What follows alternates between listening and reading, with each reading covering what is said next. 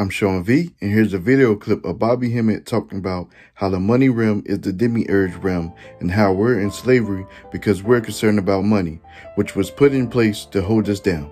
Tune in.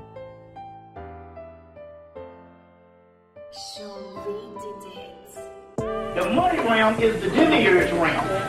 This is the realm, and the reason why we in slavery because we worry about this. So by me not being a part of that realm, I got to beg for money because I'm not a part of that realm. That's right. And the interest is there. They say, we can do any kind of thing. We can get a nigga off your ass. We can give you some booking.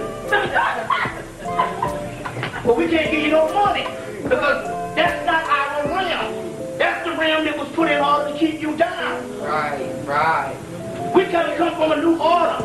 Soon this motherfucking shit ain't gonna be working. It's gonna give it to us. Get ready to give us this shit.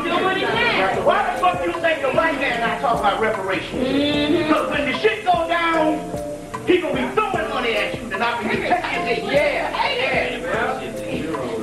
Feel free to comment, like, or share your thoughts on what Bobby Hemmitt said in the video. I'm Sean V, and thanks for listening.